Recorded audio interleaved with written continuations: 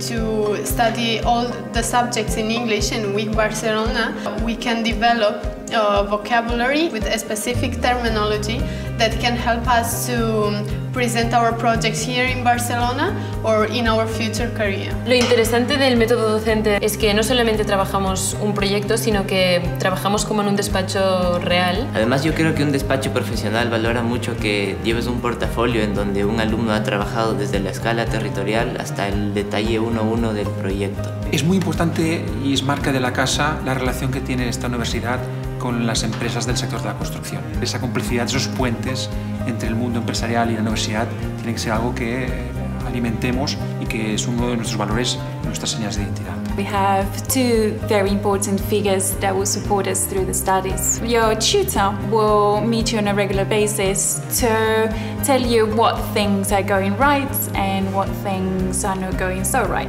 And your professional coach will meet you from third year onwards to tell you which further skills you should develop by the time you finish the degree. Una de las asignaturas más celebradas por los alumnos, que es el taller vertical. This vertical workshop that makes students from the first year till fifth year. We are coming here in the first year, we don't know anyone, and after we finish knowing all the university. We have competition between us and we work like 24 hours, and I think that this is really great and it's a great start for the year. Yo creo que es muy importante la taller de maquetas. Hay láser que trabajamos con 2D y también tenemos a fresadora que podemos trabajar con 3D. También tenemos un maquetista que nos ayuda qué material podemos usar o cómo podemos expresar todo nuestro sentimiento de proyecto en una maqueta profesional. Desde la UI Barcelona hemos tenido el gran orgullo